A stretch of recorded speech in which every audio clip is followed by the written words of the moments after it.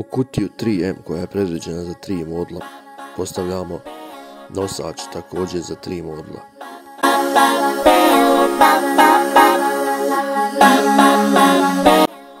I naravno, koristeći libelu ili vaser vagu, u svakom trenutku provjeravamo da postavljamo elemente ravno.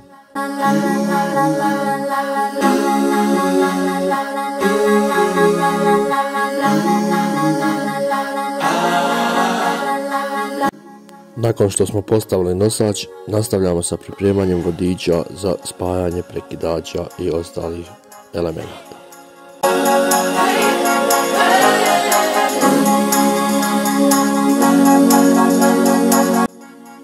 Nakon što smo razvrstali kablove, iste ćemo sjeći na dužinu od oko 15 cm.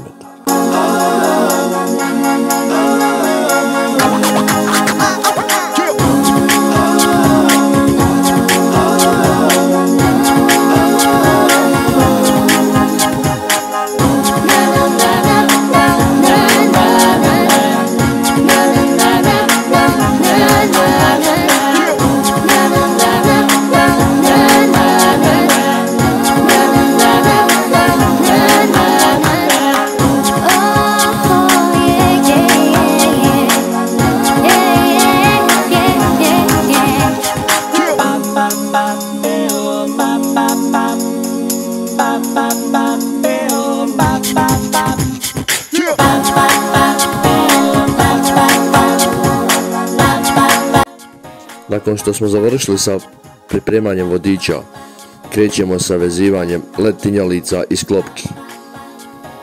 LED tinjalicu vežemo tako što jedan pol vežemo na nulti vodič, a drugi pol na izlazni kontakt sklopke.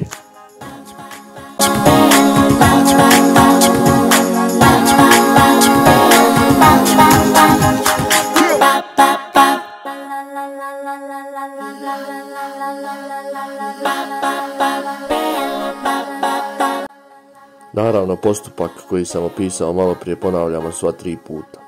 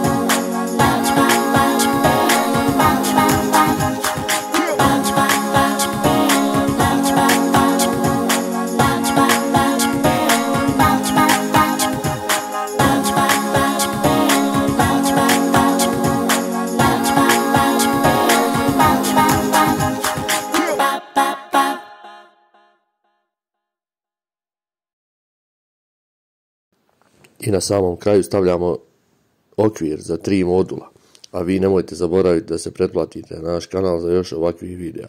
Uključite zvonce da prvi dobijete obavijest kada objavimo video.